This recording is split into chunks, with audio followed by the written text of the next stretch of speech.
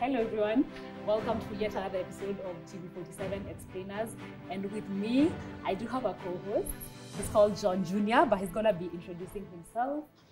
But before he introduces himself, today we cannot ignore Kawira Mwangaza's, Meru Governor Kawira Mwangaza's third impeachment proceedings. And they are ongoing, as you can see. So that is what we are going to decipher today. Gashambi, it's a pleasure to be with you here this wonderful Monday afternoon. Thank you very much. Today, as Gashambi has told us, we're going to talk more on Kawira Mwangaza's third impeachment that's still in the Senate. So yeah, John, we can start with third impeachment. Wow.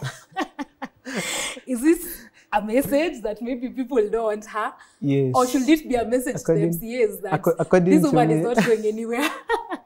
According to me, I support that. This is a message that she's not needed. For the third time, like, who does that? Third time, no. That is a very annoying message. The people don't want her because even if you go to them, voted for her.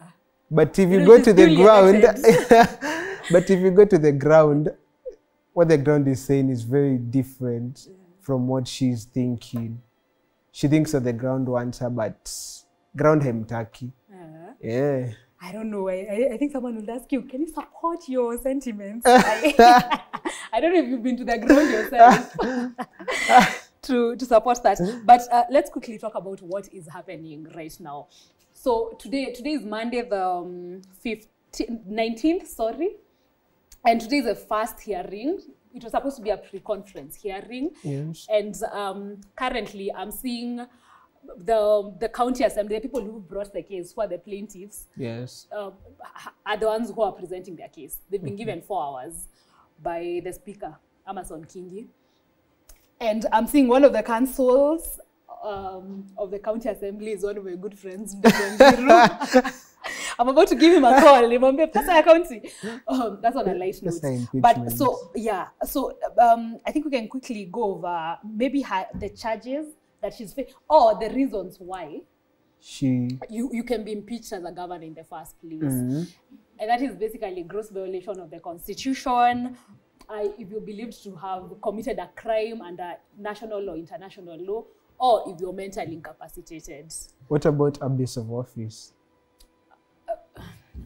Abuse of office is, you see, it's either a crime, it's either you're stealing from the people, so it's a crime, it's in the second option, or it's on gross misconduct. Yeah. So maybe you can quickly go over her charges. Some of the charges that were against. Number one charge is gross violation of the Constitution and other laws. Our Constitution should not be played with. According to me, there's some gross violations of the Constitution, and they're just going to highlight some of them. One of them being illegally revoking the appointment of CPA Virginia Kawira Mireti as the CEO of the Meru County Public Service Board. That is one of the gross violations of the Constitution. Refusing to implement the recommendations or resolutions of the County Assembly that require the governor to dismiss the county secretary and chief of staff due to gross violation of the Constitution. So this brings me to the governor is the head of the county. And there are some, she leads a team behind her. So if the chief of staff does a mistake, the governor is the one who's going to be blamed. And that is what is happening to Kawira, according to it's called vicarious liability. In legal terms. That is what is happening to Kawira, according to some of the charges that I can see here. Yeah. The other charge is gross misconduct, and the other one is abuse of office. Yeah.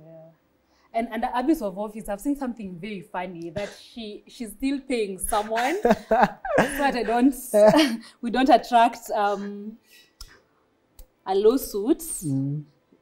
Let me make sure I know the name. She's allegedly still paying someone called Kiambi Christus Manyara, who is a public communication officer, but who's in remand currently, facing murder charges. So this is one of the charges being instituted against her. And before we started, we wanted to, we called a lawyer. We wanted to know, is this illegal? Aren't you innocent until proven guilty? And he said, he actually asserted what, you're actually innocent until proven guilty. Yeah, but when you're working for the government, you're supposed to be given half of the salary. So the issue here is that she's paying the full salary plus benefits, allegedly. The person who has been paid the full salary. And they're still in remand. Yes. Well, in remand. Salary. Yeah, so I don't know what's going to happen this time. If, I don't know, Kawira, the god of Kawira, if she's let go again, are we going to see this next year and then but one, in 2027, difficult, but are we going to see this for the 4th time next year? This can go up to the 5th time, because I don't think the people of the MCAs are going to tire, because the moment they started, they could have given up just the moment they started. Yeah. But it seems hawabanduki hadi atoke. But if these MCAs were serious, I feel like they'd dissolve the whole county assembly. Like they'd sign a petition and just dissolve the county assembly. Kila mtu arudi grounds so that the people can decide. That means even them. Why are they not doing that? People are really serious, honestly. Hey, that's that. It's starting to look like they're just wasting the nation's time. I don't know. Getting back an office, because it's not only the governor who's not going to come back. There are also some MCAs who, for sure, and they don't take that risk. So they keep frustrating one person. Yes. I don't know how I feel about that. Let's quickly go over the fact that this is a plenary hearing. It's not a committee, because normally there are 2 options. You can either form an 11-member committee of certain senators, or the whole house can listen to the impeachment proceedings and vote and decide. So this is a plenary hearing. That's what Senate voted for. And yeah, that is. And one thing that I remember you told me while we were back there, the nominated senators are not allowed to vote. Yeah. They are only allowed to join in the discussion, but when voting, they are left out a little bit. Yeah, they just make their contributions, but they can't vote. They can't vote. Yeah. So begs the question again: why nominate people if I don't know? I don't know. How do you feel about that? I feel it's like we're wasting our resources, because why nominate somebody in a position yet there's no job? There's no job he or she is going to do there. They should vote. Like our beloved Queen Karen Nyamu, she should vote. Women power. I remember last time when Kawira was being impeached, last time it was a committee, I think it was a committee hearing, the very last year. And I remember when now the committee brought back the findings in Senate, I remember Karen Nyamu was really defended Kawira Mwangaza. And she even said that some of us are coming. Some of us are going to be governors. So if you start frustrating women now, Kawira is, I look at Kawira and I see myself.